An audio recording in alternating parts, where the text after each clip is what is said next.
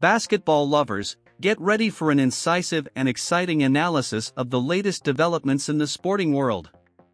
Before delving into this breathtaking news, let's make it clear who likes it and, of course, subscribe to our channel so you don't miss even a second of the hottest news.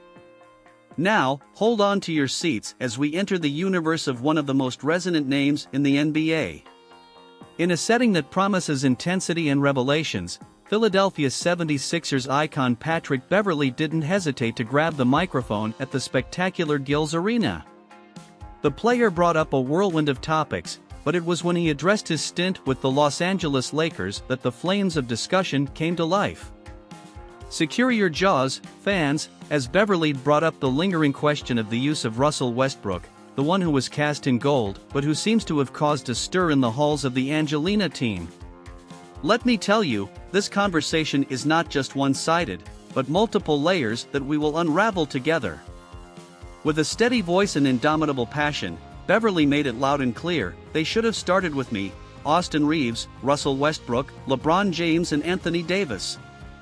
What is this if not a call to action, a strategy that Beverley believes could have turned the tides in favor of the Lakers?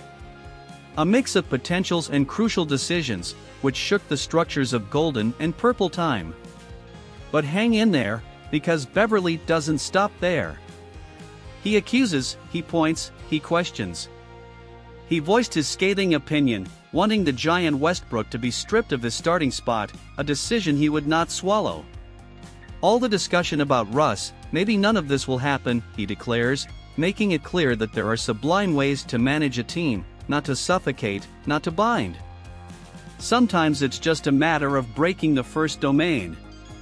And when the mic turns to a torch, Beverley is faced with the dilemma, Westbrook coming off the bench, a risky move? He responded without batting an eye, stating, I thought it was. I thought it was bad for Russ.